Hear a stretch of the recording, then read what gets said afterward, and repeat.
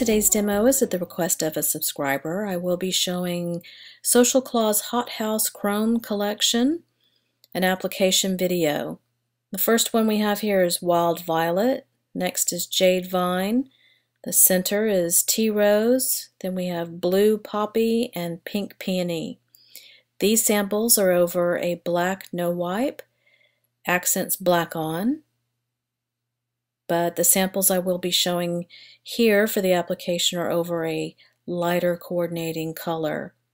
Wild Violet will be our first one, and I will be doing this particular sample over Le Chat Magical Wings, 2 coats, and 1 coat of Accents No Wipe top coat.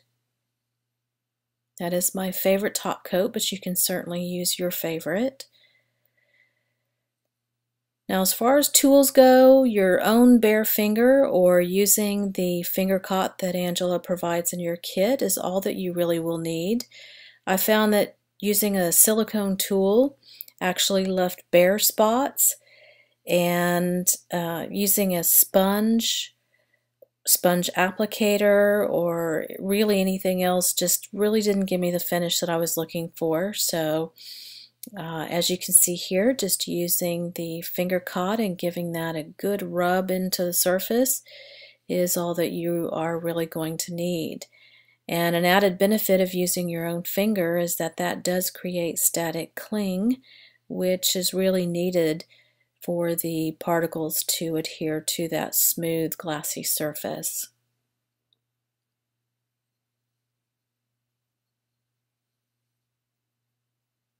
So be sure that you cover all areas.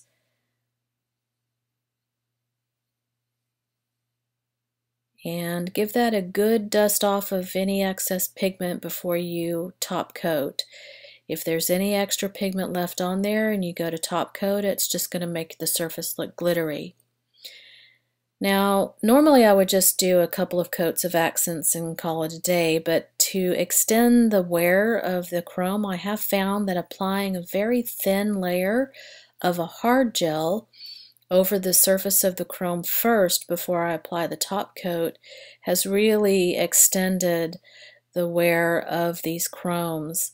And as you can see here, I'm doing a very thin layer and I'm simply floating it over the surface. I don't want to overbrush. Overbrushing can loosen those particles and that will cause them to rise up and suspend in the top coat and make it look glittery. So after that's cured and I apply the no wipe top coat and cure that, you can see the result here out of the lamp. Very mirror and very smooth. Another tip for getting extended wear would be to rough up the surface, the perimeter of your nail with a hand file, just the perimeter, just to give the top coat something to stick to. Now Jade Vine is our next. Pixie Land, 2 coats is the color that I've used here, along with the 1 coat of accents.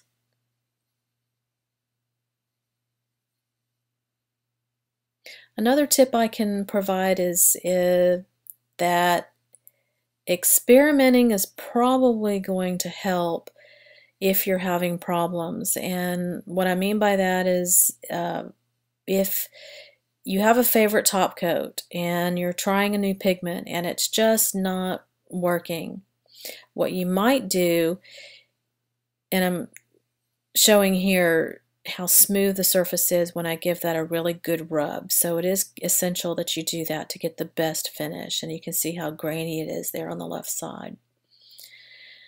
But again, experimenting with your top coats as far as cure times can usually clear up any issues as far as getting the pigment to adhere to the surface. And sometimes just changing out the top coat itself, the no wipe, can resolve issues as well. So here's that sample out of the lamp. And Blue Poppy is our next one. So again, if you're having issues experiment with your cure times, experiment with your top coats if you have multiple top coats. And that should probably work out any issues that you might have.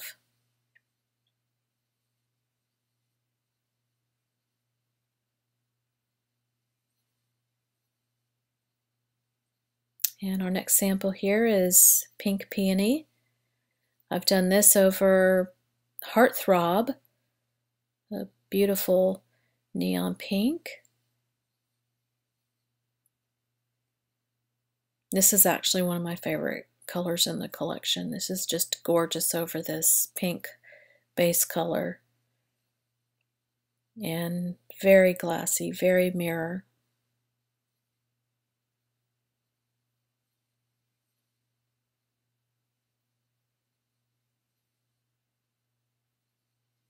And our last one is Tea Rose. This one is over black. And I'm using fairy dust here, very pale pink. That's going to change the tone of this particular color. Going to lighten that up a little bit more.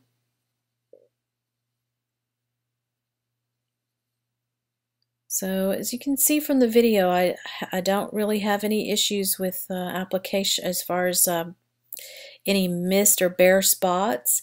It comes out very smooth, very mirror, very glassy.